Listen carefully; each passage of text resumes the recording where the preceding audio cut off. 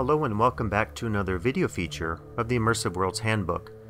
I'm in Berlin, Germany today at the mall Bikini, Berlin.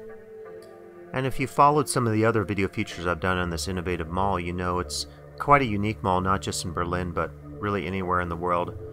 As we view the inside of the mall here, we actually see images of one of the primate exhibits at the Berlin Zoo.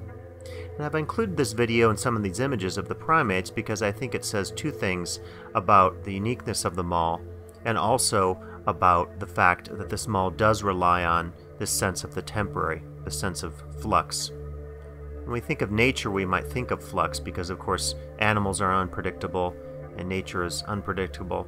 And I feel like in this sense that they've contrasted nature and culture, they've created a unique opportunity for us to reflect on temporary space.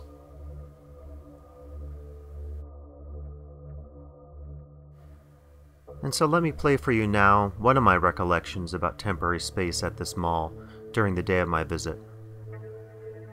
And you can see that here at the mall, the spaces on the outside perimeter are actually then seems for the traditional retailers, and then of course the more central spaces on the interior are for the concept pop-up stores.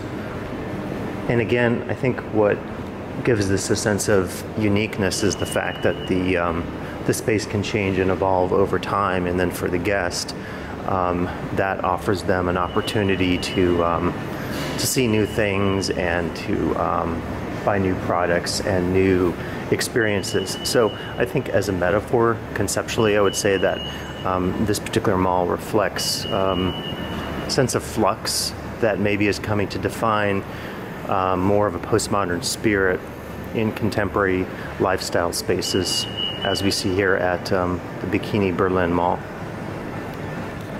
So I hope you enjoyed this video tour today of the Bikini Berlin, and I hope you'll come back and listen to additional video features here in Berlin and other spaces for the Immersive Worlds Handbook.